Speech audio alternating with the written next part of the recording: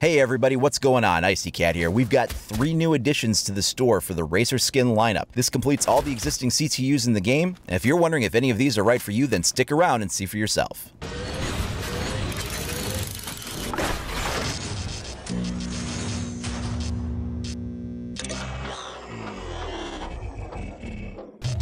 New to the shop under the Digital Content tab, we have 3 new premium editions. These are all the final entries in the RACER skin lineup. We have an entry for JTF2, the Navy SEALs, and SPETSNAZ. Each of these currently retail for $6.99 and apply to all weapons within the given CTU. You cannot purchase these with Renown or Rainbow Six credits. This is real-world money only. And let's begin by taking a look at the SPETSNAZ unit. The color scheme going on with this one is predominantly reds and greens with some other accent colors. These will have other little bits on them like the tags for sponsorship and things like that that you might see on a real race car, as well as some numbering. The paint job itself is glossy and reflective, has very metallic elements to it, as if it was car paint that's been put on a metallic body. And as mentioned before, for $6.99 you do get this for every gun in the CTU. This will cover all the secondaries and all the primaries across all 4 operators in the SPETSNAZ CTU. The RACER skins have slowly been trickling out all season, so if you want to know more about what those other skins look like, go ahead and take a look at some of my older videos. You'll get a chance to see what those look like. This just carries the theme across. Next up, let's take a look at the JTF2 RACER bundle. This applies to all the primary and secondary weapons for both Buck and Frost. The color theme we have going on here is we have a lot of whites with reds and a little bit of black, some green striping, and there's definitely some chrome elements that are present as well.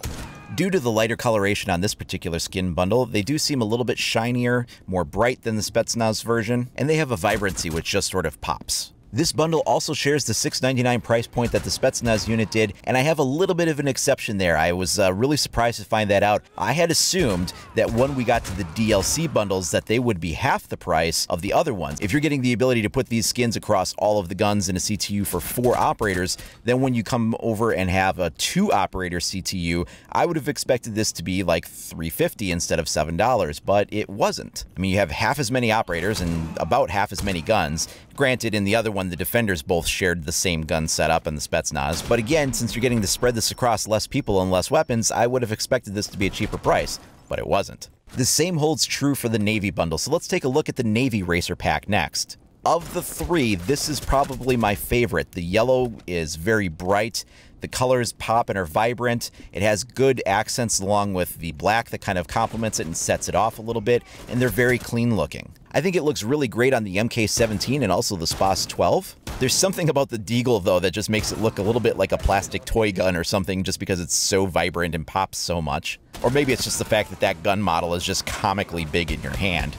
Of the 3 RACER skin packs, this one probably has the least amount of visible reflectivity and has more of a general sheen to it.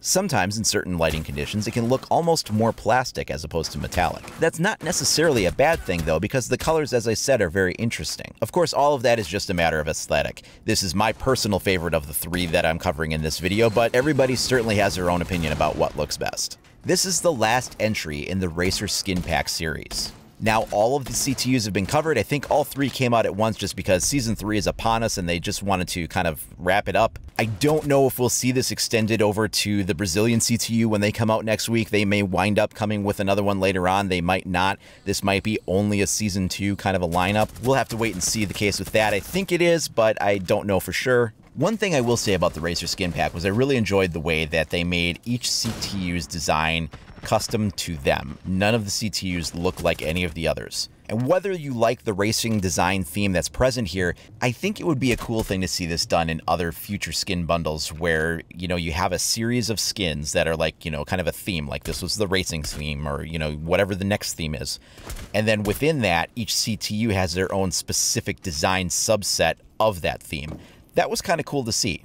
Well, that wraps up this weapons skin review. Now, if you want to stay up to date on all the latest news, tips, tricks, reviews, and more for Rainbow Six Siege, then please like and subscribe. Additionally, you can follow me at IcyCat25 on either Facebook or Twitter. Thanks a lot for watching, everybody. We'll catch you next time.